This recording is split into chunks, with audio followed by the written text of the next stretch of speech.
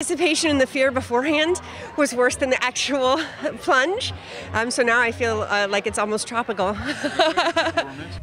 That's because your nerves are all messed up. Look at that. Dozens of Portlanders braced the rain and cold this morning for the annual Valentine's Day dip. Going into the Willamette River, you know why they wave their arms. They're hoping helicopters will come over and rescue them, Joe. They made their way into the chilly Willamette. I think those folks are praying.